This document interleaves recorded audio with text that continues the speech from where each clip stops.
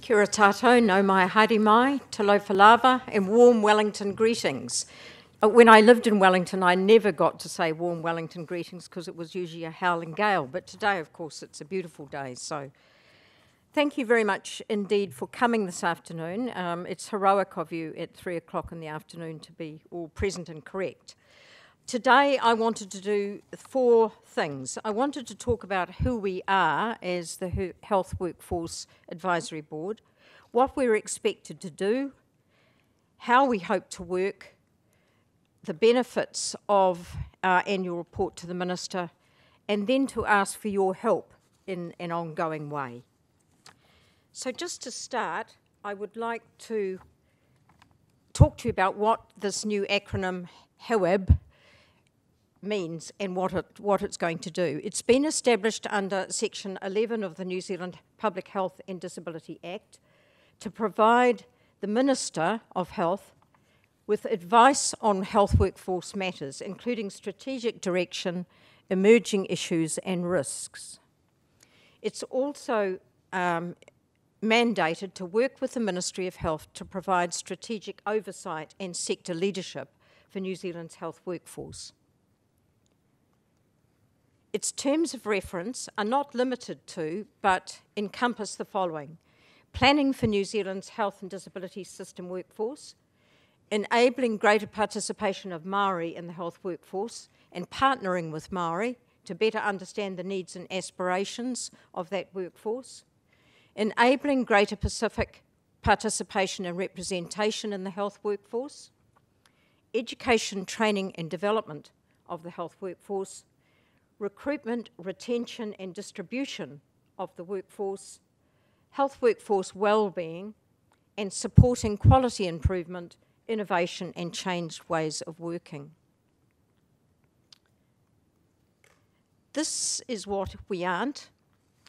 We don't have any personnel funding or budget management responsibilities, and we're not involved in health sector employment relations. Now, following me, the Deputy Director General, Anna Clark, is going to talk to you about the ER and how the connection will be with employment relations and the Health Workforce Advisory Board. So we're a break from the past, and as a Section 11 committee, we have the following opportunity of an annual report to the Minister. Oh, sorry, I'll just do us as members. First of all, there's me. My background is in human rights. I was the EEO Commissioner for New Zealand, the first one, and undertook the inquiry into the aged care sector that resulted in the Equal Pay Award, and I've always had interest in research, interest in equal employment opportunities. Dr. Joe Baxter, who's going to talk to us this afternoon, is, I believe, an expert in Māori retention, recruitment, in health workforce issues, and her experiences at Otago are invaluable to the committee. Sophie Olaf is an interesting young pharmacist who's already tackled us in our first meeting on Friday around intergenerational dynamics, and picking up some of the points from the plenary session today. It's quite clear that intergenerational ways of working will be different, and it's great to have Sophie on board. Andrew Connolly will be known to many of you as a senior clinician. He is also Deputy Commissioner at Waikato and brings a wealth of experience to the new board. Whamuina Associate Professor Tai Sapoanga is an expert in Pacific health workforce development from Aotearoa University. You might notice a similarity between the Minister of Health's Dunedin electorate and the number of Otago University representatives on our board, but I think those of us from Auckland will hold our own.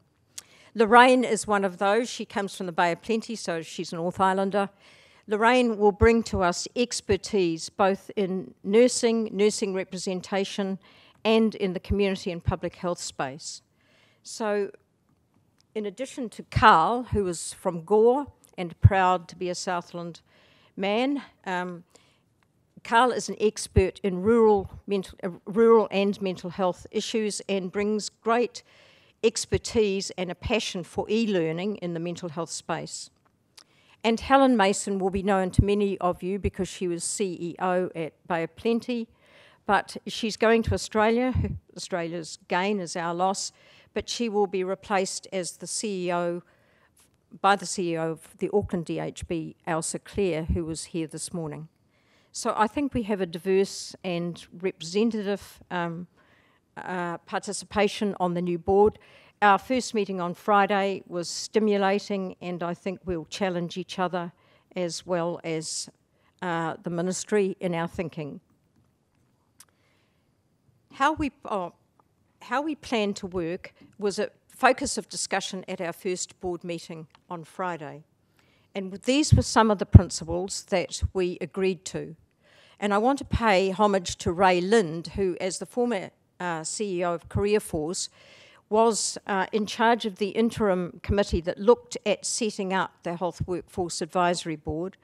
And our principles were developed in terms of some legacy points that he produced around how a new Health Workforce Advisory Board should work. I think all of us on the board are committed to collegial and continuing and collaborative arrangements within the sector. We want to know what the sector's issues are. We want to work closely with major stakeholders. We want to listen, and we want to develop evidence-led, research-led advice. We also would like to be able to be in a position to present to the Minister an imaginative options and some honest dealing in terms of problem analysis. We do acknowledge, of course, the tension between short-term pragmatism and long-term aspirations. There is, I think, some opportunities relating to the statutory mandate that we have to present an annual report to the Minister, and that is that it does provide an opportunity to measure and promote the value of the health workforce to New Zealand's economy, the community, whānau, and individual well-being. I foolishly indicated to the board that I would present at the first meeting a sort of meta-analysis, a quick lit review of all of the material that I could find on health workforce development in New Zealand in the last 5 or 6 years. So all of the research that had been written from a variety of aspects. Now, that was a foolish promise because it became, instead of a sort of day's intense reading, it became weeks and weeks of scurrying around trying to find material. But one thing that emerged out of that process was a sense for me that the actual value of the health workforce, not only economically, but also socially and in terms of its community contribution, had been under-theorised and under-conceptualised. So if we were to take the 230,000 people that the Simpson report estimates is in the health workforce, and you say multiply that by 60,000 might be the average salary, you get into the billions and billions of dollars. That's before you look at the value of employment in communities. So, for example, in Waitemata, and probably in all DHB areas, the DHB is, of course, the predominant employer, with 7,500 staff ranging from Kaipara down to the Harbour Bridge, where obviously a major impact on our communities. And so I see as an important first step for the Health Workforce Advisory Board is to do some work around the value of the health workforce in general, which I think would help with discussions more broadly about values. It would help with discussion politically, perhaps with Treasury. It would help in terms of career development and recruitment. It could be valuable generally. So another, I think, important benefit of an annual report to the Minister is that we can bring critical and strategic workforce issues, not only to his attention because he probably already know of many of them, but also to the attention of Parliament and to the public. We should be able to use that to engage more widely in terms of media debate about health workforce needs and strategic directions. And of course, hopefully, our annual report would help catalyse policy and perhaps legislative response. I think we're very, very lucky to be starting at a propitious time, just simply because of the huge number of health sector reform reports that have been issued and promoted and read and widely distributed in the last year. So the mental health inquiry reports, there's Heather's report, the Health and Disability System Interim Report, which contains some directions for health workforce around skills development, around well-being, and around criticality issues. I also think there's been quite strong problem analysis undertaken around health workforce and suggested directions for strategic development. And then comes the challenge, I think, for the Health Workforce Advisory Board and for the Ministry, who we hope to work very closely with, and other sector players, including the education sector, of who, why, when, and resourcing, and the identification of the best options moving forward. So we start from a platform, I think, of really good available information about the health sector. But if there's one overarching observation that all of that material presents to us, I think, if you read it at one hit, which I tried to do over a couple of weeks, is that nationally we have no really other alternative other than to face the changes that are coming and to deal with them, because globally, I think we're in a situation where the health workforce is under pressure in terms of retention, in terms of attraction, and in terms of New Zealand's identity. It is such a strong component of employment in New Zealand. We must face the challenges as they're emerging. This is where we're asking for your help. We're very, very keen, as we get underway, to undertake stakeholder meetings. We're interested over the year to meet as many people who are engaged in health workforce issues as possible, to meet representatives of the various stakeholder groups in both the regulated and unregulated health workforces. We would also like to gather up as much research-led evidence and policy material as we can. So we're keen to ensure that anything that's been written or thought about, that we know about it.